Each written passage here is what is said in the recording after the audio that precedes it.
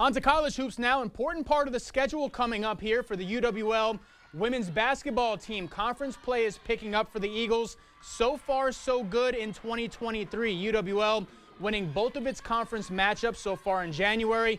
Eagles taking down Platteville and most recently Stevens Point at home over the weekend. They'll be back in Mitchell Hall tonight looking for their 6th straight win as UW Stout comes to town. Eagles have been solid on their home court this season. They're 6-1 at Mitchell Hall, 13-2 overall, 2-2 in conference play. We'll have those highlights at 10.